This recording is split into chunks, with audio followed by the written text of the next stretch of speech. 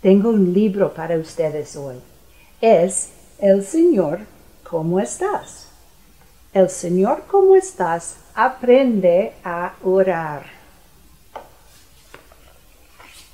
Hola, soy el Señor, ¿cómo estás? Pues, estoy muy bien. ¿Y tú?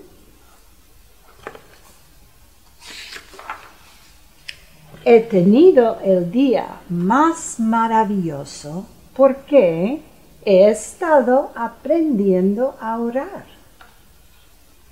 Me encanta enseñarte. Ven conmigo. Es tan fácil, lo verás. Te lo digo. Ay, pensaba yo. ¿Llegarán mis oraciones hasta el cielo? Dios está muy lejos, más alto que las estrellas y el espacio.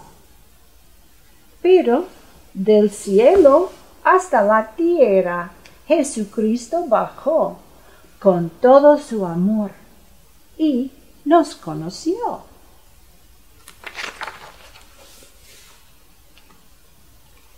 Quiere hacer de mi corazón su hogar. Diosito me quiere hablar y yo quiero aprender a escuchar. ¿Le importa a Él lo que yo quiero decir? Querido Jesucristo, enséñame a orar. Todo empezó con esta pequeña petición. Entonces llegó Patty Petirroja, llevando un chaleco rojo hermosamente con una canción. Ella cantaba y cantaba las más lindas oraciones. Patty Petirroja empezó dando las gracias a nuestro Señor de compasiones. Gracias por el chaleco rojo que siempre me abriga. Gracias por el nido donde me escondí durante la tormenta. Una cosa tan extraña que era pero muy rara, es que ella platicaba con el Señor, como si fuera un amigo que la oyera. Muy rara. Podía ver que Patty Petirroja llevaba harto tiempo así orando. Sabía que él le estaba escuchando por la sonrisa que vi en su cara brillando. Jesucristo. Patty Petirroja entendía que orar era mucho más que recibir un montón de cosas. Orar era una amistad con Jesucristo y un tranquilo reposo para sus alas.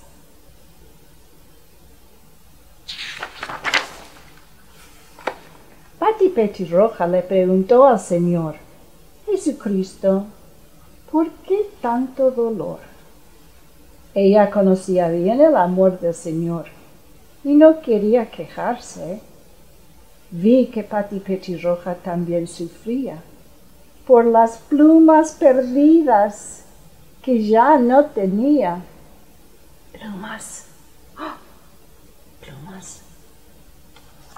Entendí que en sus tiempos difíciles ella encontró sus mejores tesoros. Algunos días en voz alta cantaba, hacia arriba alabando, pero con más frecuencia ella se inclinaba, la voz del Señor esperando. Te amo, mi querida Petirroja. ¿Por qué no vienes a hablar conmigo? Mira, escucha, yo hablaré contigo. Sabiendo que la paz que pasa todo entendimiento estaba tan cercano como hablar con un amigo, Patty Petirroja se acercó a Jesucristo y él le enseñó a orar.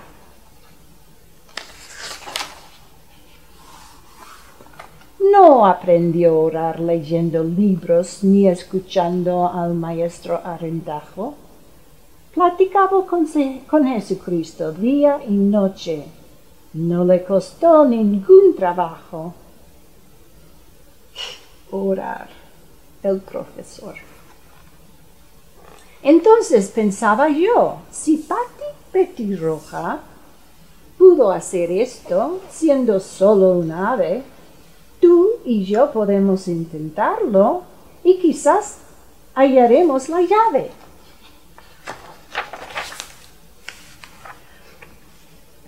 Esta mañana intenté hacerlo y en mi corazón tengo una sonrisa. Esta es la primera vez, pero qué cosa más cariñosa. Sencillamente yo hablé con Jesucristo. Le dije que le amaba tanto. Luego me callé para poder escuchar. Entendía que esto me daría crecimiento. Orar es tan fácil, pero con Dios yo hablo y escucho y nunca me despido. Por eso Pati Petirroja está siempre sonriendo.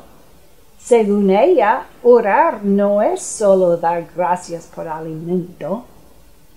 Pues, gracias Pati Petirroja. Nos has enseñado mucho hoy. Ahora a orar. Es una invitación que os doy. Este es el Señor, ¿cómo está? Y ella es Pati Petirroja.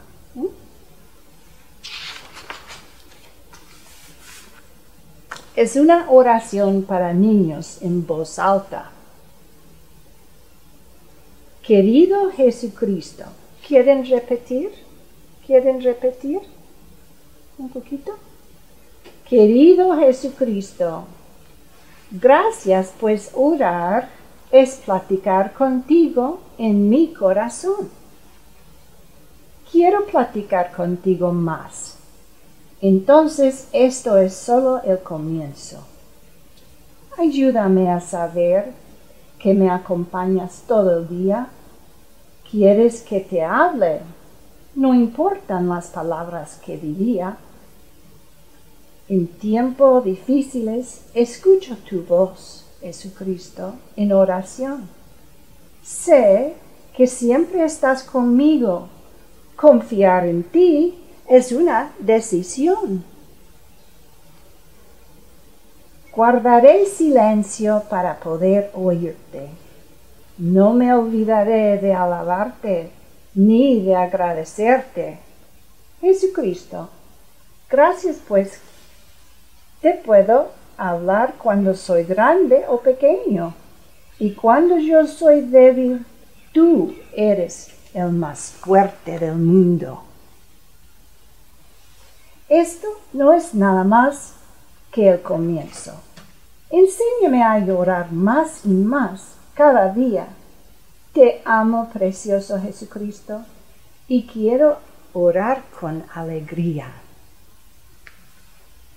El Señor, ¿cómo estás?, trataba de llenar su corazón con muchas cosas, pero muy pronto tuvo una inspiración que nada más que Jesucristo podría llenar este vacío en su corazón.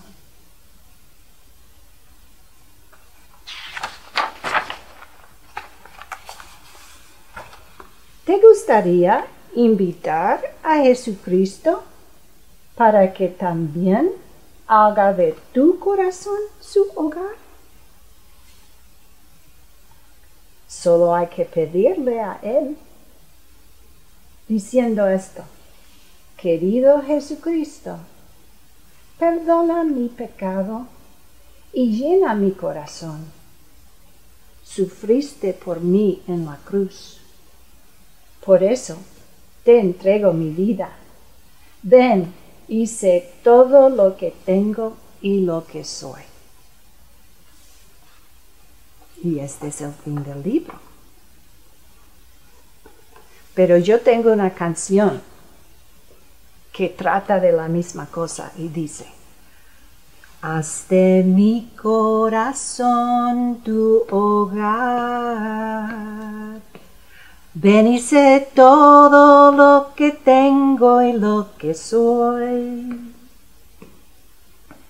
Prueba mi corazón y hazme un hogar digno de ti, un hogar para ti,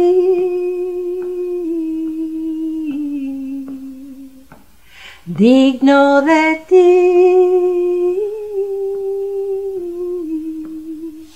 que todo lo que soy invite a tu presencia, pues estar en mi corazón es tuyo, Señor. Amén, es el fin. ¿Les gustó?